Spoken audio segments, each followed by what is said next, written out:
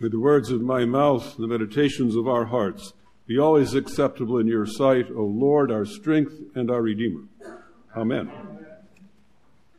Matthew's account of Jesus' baptism records a pivotal moment at the beginning of Jesus' story. And the location is no accident. John preached from the wilderness, rejecting the claims of a political and social order in order to reach back to Israel's heritage. After all, the Israelites had wandered for 40 years in a wilderness, and it's from that place that John spoke. But in light of a recent news release, this moment at the River of Jordan in Jesus' lifetime stands in stark contrast to what has been done to the land near the River Jordan today. Quote, efforts to clear thousands of landmines and other ordnance around the site where many believe Jesus was baptized have reached a milestone, and officials allow a rare glimpse of abandoned churches there. The church grounds around the site in the occupied West Bank have sat empty and decaying for around 50 years, though pilgrims have been able to visit a nearby restricted area at the traditional baptismal spot on the banks of the Jordan. Work at the site, just north of the Dead Sea, is being overseen by Israel's defense ministry, the demining charity, Halo Trust, and an Israeli firm. According to the ministry, the project covers around 1 square kilometer, 250 acres, as well as some 3,000 mines and other explosive remnants. So a scene of hope and promise in Matthew's gospel, a scene which recalls the promise of peace and justice on the earth, is marked by a sign of violence and conflict in today's Middle East. How are we to connect these two ways of thinking about this sacred space? The question, I think, is what kind of power do we believe is at work in the kingdom of God? In Matthew's account, John protests Jesus' desire to be baptized by him. John says, I need to be baptized by you, and do you come to me? But Jesus answered him, let it be so now, for it is proper for us in this way to fulfill all righteousness. John's reluctance to baptize Jesus has nothing to do with his perception or not of Jesus being sinless, but rather to Jesus' greater status related to the kingdom of God. According to John, John should be Jesus' disciple, not the other way around.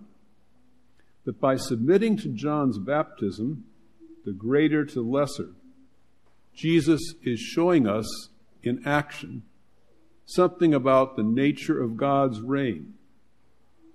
God's reign is not imposed from above.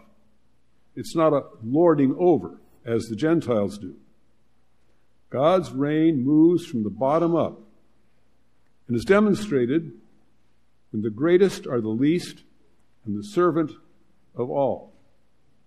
His kingdom doesn't come from halls of power or Rome or Jerusalem, but from the margin, in the wilderness, near the Jordan. In solidarity not with the religious elite or powerful, but in solidarity with those who find themselves exiled. This sort of reign finds its ultimate expression in death on a Roman cross. This kind of reign begins with the greater submitting to baptism by the lesser. The theology of God, enfleshed in history, communicates both that divinity stoops down to humanity in a direct and personal way, and that humanity is caught up in the divine condescension so as to be elevated, transformed, perfected. What the incarnation of God in Christ communicates is that the relationships that constitute creation do not achieve their perfection until they approximate the intimacy and care which marks the relation between God and creation. So what way of life are we invited to follow, we who believe in following Jesus? Consider the questions that we are asked when we are baptized or when we reaffirm our baptismal vows. Will you persevere in resisting evil? And whether you fall into sin, repent and return to the Lord. Hard question. Evil is real and difficult to resist. The forces of hatred, fear, and violence at work around us often tempt us. They tempt us to become angry or sometimes to despair. They tempt us to believe that the only way to overcome these forces is by counter-violence, or to simply withdraw from the world as much as we can and be alone. But we are not asked to combat evil. Surprise, isn't it? Christ has done that on the cross for us. But, okay. What we are called to do is to persevere in resisting evil and to recognize when we have failed and seek God's forgiveness. And so the second question: will you proclaim by word and example the good news of God in Christ? How does my life, how does our life together reflect good news? Are we truly a sign of the inbreaking of grace, peace, and love in this world? And then the harder question: will you seek and serve Christ in all persons, loving your neighbor as yourself? The banner outside our church reminds us of exactly what that means and how hard it is. You've seen it many times. Love your neighbor who doesn't look like you, doesn't think like you, doesn't love like you, speak like you, or pray like you, or vote like you. Love your neighbor. No exceptions. That's what it means to follow Jesus.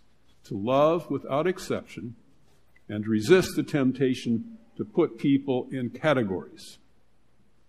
Then the last question: will you strive for justice and peace among all people and respect the dignity of every human being? It's a hard question. In the process of seeking justice and peace, in a world which often sees peace as weakness and justice as an illusion, we are called to resist the temptation to think of those who embrace violence and hatred as subhuman and dismiss them with a vulgarism which I'm not going to quote from the pulpit, but you know I mean. Removing the 3,000 mines and other explosive remnants buried beside the Jordan River is a necessary first step toward God's peace and justice. Removing the reasons that led people to put those mines there, that's what it means to seek and serve Christ in all persons, loving your neighbor as yourself.